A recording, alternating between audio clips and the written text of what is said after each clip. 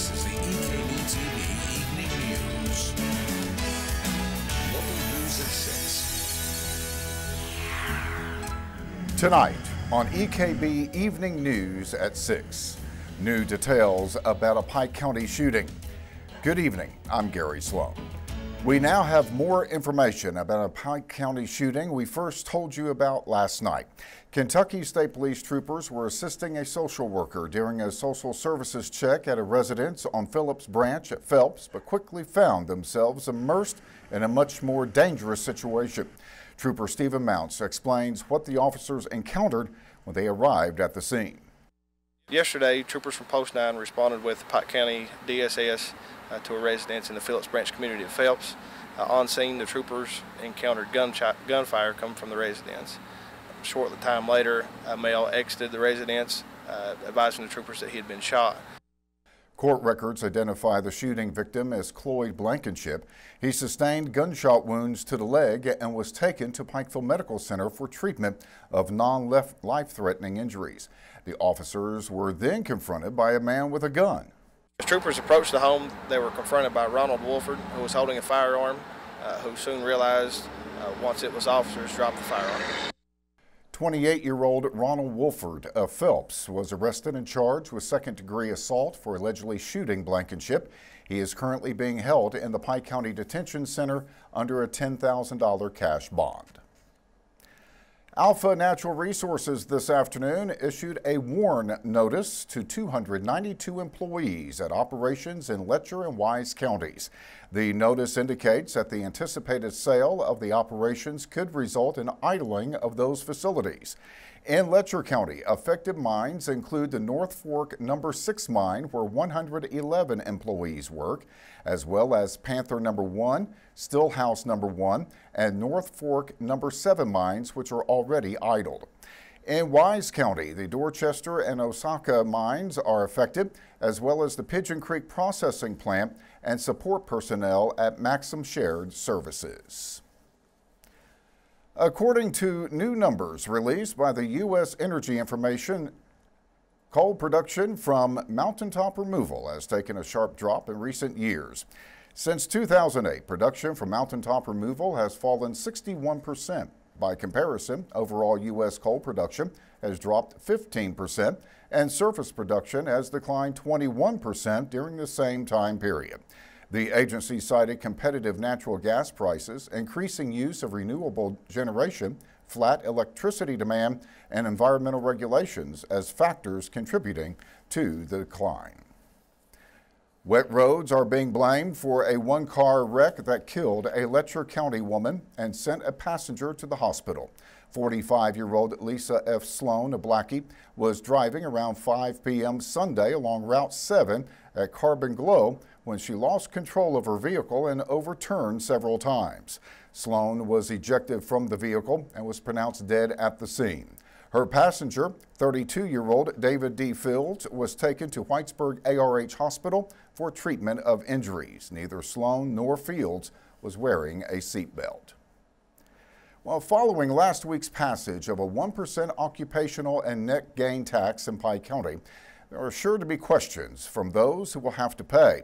Pike County Deputy Judge Executive Brian Morris says a work session will not be necessary to answer those questions. If a company or individual needs assistance or has a question, he says they can attend a Pike County Fiscal Court meeting and participate in the public comments portion. I don't know if there'll be work sessions. I know in the fiscal court meetings themselves, if the department has a need, I suggest that they come in front of the court and talk about their need. And the fiscal court will vote on if that need needs to be met. Morris adds that when money is spent by the fiscal court, it is addressed during a Pike County Fiscal Court meeting. He says one thing that the court is striving to do is be more transparent when it comes to money. Eastern Kentucky farmers looking to expand into commercial production are getting some assistance through the SOAR initiative. Under the SOAR Farm Loan Program, small food growers can apply for $7,500 loans with 1% interest rates and no closing costs. Business training and financial counseling are also available through the program. The fund is administered by Kentucky Highlands Investment Corporation and Grow Appalachia. For more information about the Farm Loan Program, you can visit soarfarmloans.org or contact Kentucky Highlands or Grow Appalachia representatives via the methods shown on your screen. Well, coming up, a high-thrill attraction is becoming a high-value resource for local nonprofits, and music students are brushing up on their skills this week in Pikeville. We'll tell you more after this.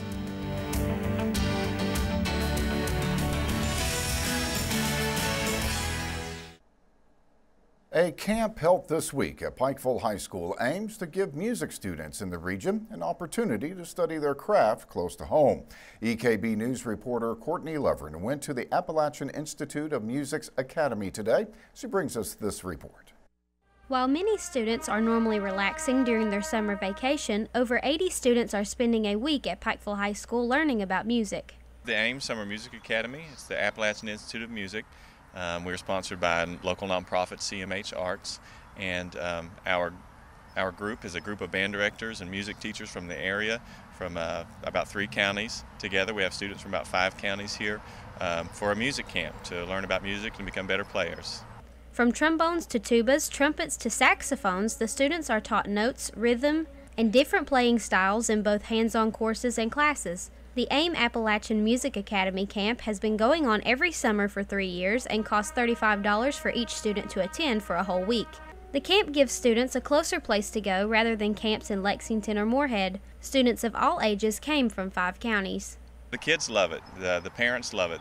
The kids come back year after year and they want to know what's happening the next summer. It's been really fun.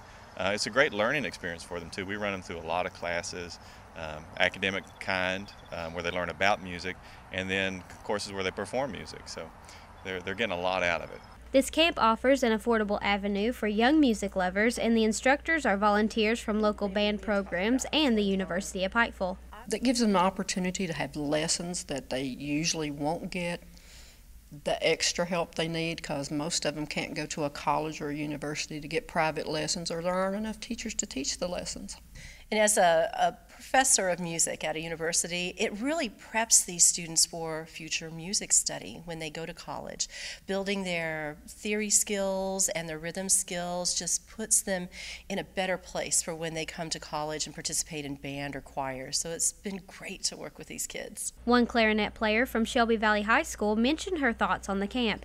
I learned a lot about music theory and rhythms and more about how to play the clarinet. It seems just like a normal camp, but it's really not. It's really helpful, and it's very informative, which is good. The camp lasts from 9 a.m. to 5 p.m. daily and will continue on till Friday. For EKB Evening News at 6, I'm Courtney Levern. Pikeville's new zipline attraction was designed to provide thrills and adventure to locals and tourists alike. Now, however, it is also gaining a reputation as a community resource. EKB News reporter Shannon Deskins went to Bob Amos Park to learn more about the unexpected benefit of the new ride. On Saturday, July 18th, anyone who rides Pikeville's White Lightning Zipline will be helping to raise money for Judy's Place for Kids. Officials with the City of Pikeville partnered with Judy's Place to create a fun summer event that will provide family fun while raising money for a good cause. July 18th, we partnered up with Judy's Place to have a big fundraiser up here. We're going to have an all-day festival. Judy's Place is going to have all kinds of stuff like cornhole tournaments. We got a Dunkin' booth. We're going to be selling food. For every person that rides that day, the White Lightning Zipline is going to give back $10 per ticket. Judy's Place for Kids is a nonprofit child advocacy center in Pikeville that provides outpatient services to children who are victims of abuse. Judy's Place Executive Director Laura Kretzer said that while this is a fun event, it's also an opportunity to educate the public about their services. We will have staff and volunteers there all day who will know about the program and can answer your questions about what we do here to help children in our region when they have been abused. The fundraiser for Judy's Place will be from 8 a.m. till 5 p.m. on July the 18th at White Lightning Zipline at Bob Amos Park. City officials tell us this is the 3rd fundraising event they've held at the Zipline since it opened in April, and they hope to do more in the future. For EKB Evening News at 6, I'm Shannon Deskins. Well, coming up, a radio sports show popular across the state made a stop in Pikeville this morning. Joe Kinzer will be in to tell us about that. But first, EKB Chief Meteorologist Lathan Hopkins will give us the weather forecast. We'll be back.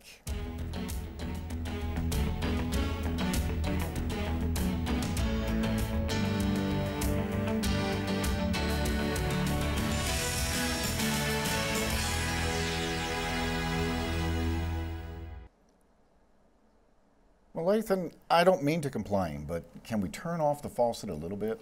Well, it seems like we have had a chance of rain in the forecast every day for the past, what, 2 months or so, something like that. And really, there's no sign that this pattern will be changing anytime soon. We do have a couple of downpours still moving across parts of eastern Kentucky. You can see that on the Doppler radar. One just moved through Pikeville a little bit ago, dropping a quick 1/10 to 1/4 inch of rain. But if you look to the west, we still have 1, 2, 3 other areas of showers that will be moving to the east. So Pikeville, you are not out of the woods yet. You still have a little more rain to go through before things wind down. Now, we did have a couple of heavier showers earlier today, and for that reason, a flood advisory is in effect until 7:30 this evening. This goes for southern Perry and Letcher counties. Again, this is a flood advisory, meaning that some ponding on the roadways is likely in the ditches and the overpasses, things of that nature. On top of that, we still have that flash flood watch that is in effect for all of eastern Kentucky until 8 o'clock this evening. For Mingo, Logan, Buchanan, and Dickinson counties, that flash flood watch will go until 10 o'clock this evening. Once we get to the sunset hour, maybe around 9 o'clock or so, the showers and thunderstorms will begin to die down. We should stay dry for much of the overnight hours tonight, but we will have to watch out for the fog to develop overnight tonight and especially for the morning commute tomorrow. Let's take a look at what you can expect for the rest of this evening. 7 o'clock, 78 degrees again with those scattered showers. Isolated showers at 9 o'clock, and then again by 11 o'clock, I think we are dry, but that's when the fog will be forming across the region. Here's what we have going on the satellite and radar composite. Have this front to the north, at least for now, but an area of low pressure is forming near St. Louis and will be moving to our north. But at the same time, as it does so, it's going to be dragging this front across the region for tomorrow. This is tomorrow morning. You see the front still to the west of Cincinnati, Lexington. But by tomorrow night, that front is right across eastern Kentucky, stretching from Pikeville to Bowling Green. This will eventually lift back to the north as a warm front during the day on Friday, but this will keep the rain chances in the forecast at least Thursday, Friday, and then maybe a little less chance of rain as we head into the weekend. I'll show you that with the 7-day here in just a second. Temperatures overnight tonight, upper 60s, low 70s, and then for tomorrow, we are back in the mid and upper 80s. All right, let's take a look at that pollen count. Sponsored by Faith Pharmacy, Adams Plaza in Pikeville. 2.6 on Thursday, 2.9 Friday, 3.9 on Saturday, but for the next 3 days, the pollen count is going to remain in the low category.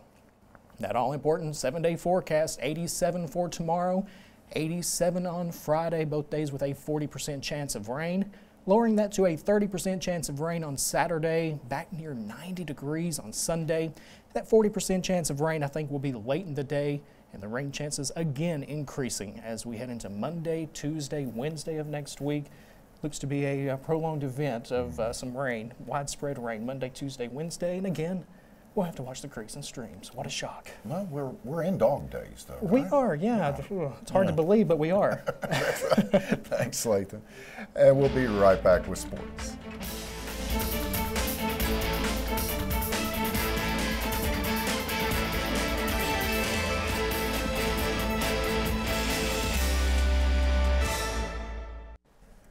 Well, Joe, KSR came to town today. Yeah, they've been sweeping all throughout the Commonwealth. Thanks a lot, Gary. And good evening. Joe Kinzer with your look of sports.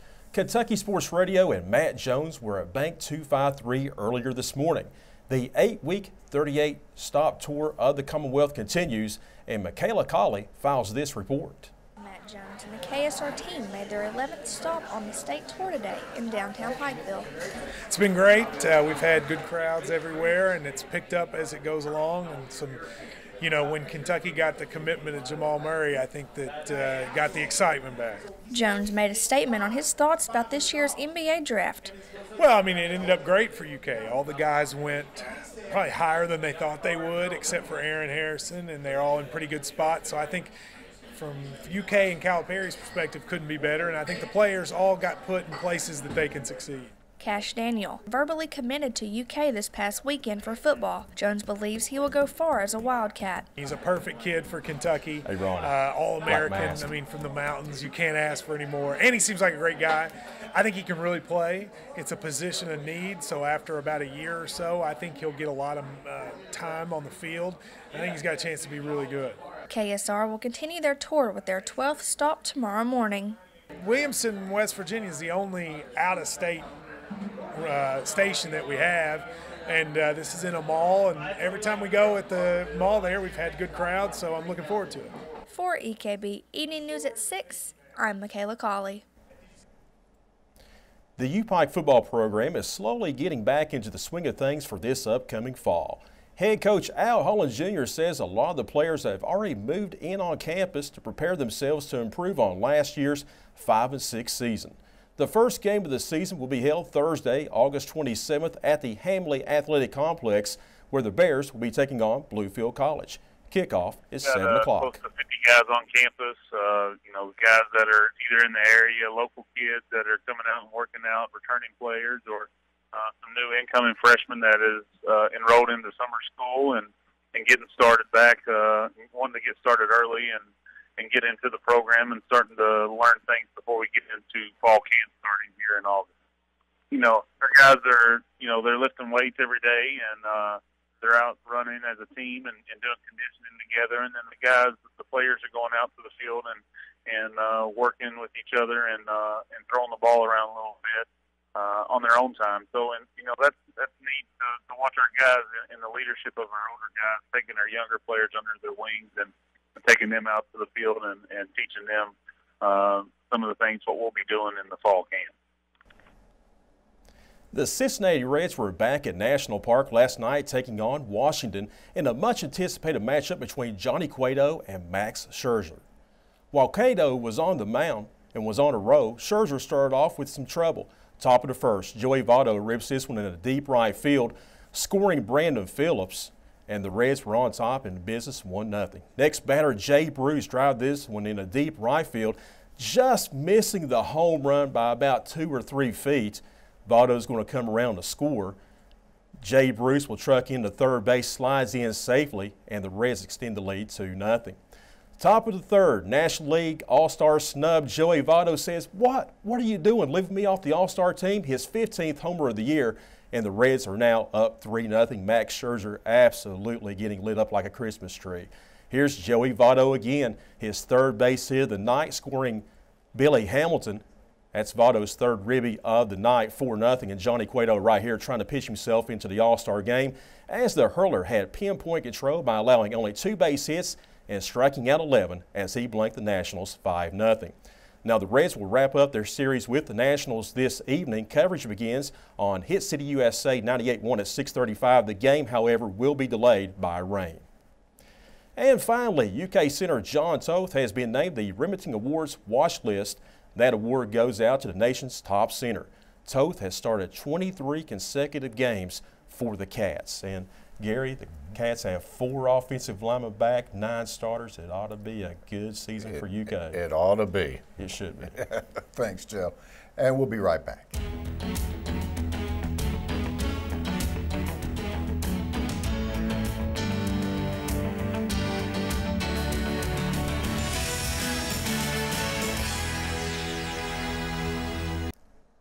Well, Latham, we still have a few showers still lingering around. Maybe a few rumbles of thunder through sunset and things quiet down. Watch out for the fog if you will be out tonight or during the first half of the day tomorrow. 87 degrees, the high for tomorrow. 40% chance of rain, not only tomorrow but Friday as well.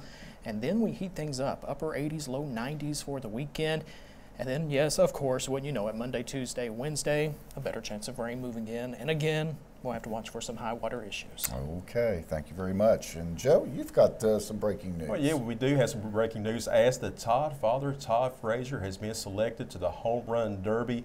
Coming up next week, only 8 participants He is the 2 seed, and in the first round, he'll take on Prince Fielder of the Texas Rangers. It's going to be a pretty good matchup. Yeah, sure will. Now, our friend Ted Meadows will be coming up a little bit later on. Coming up at 7 o'clock, if you want to boogie and dance down to some videos, it's Full Throttle Videos coming on at 7 o'clock. Okay, thanks, Jill. Well, that will do it for tonight's EKB Evening News. Remember, you can get more local news anytime by listening to the radio stations of East Kentucky Broadcasting. You can also follow EKB News and EKB TV on Facebook and Twitter. As we sign off tonight, we'll leave you with a look at one of our forest friends and how he's been weathering recent rains. Good night, and thanks for watching.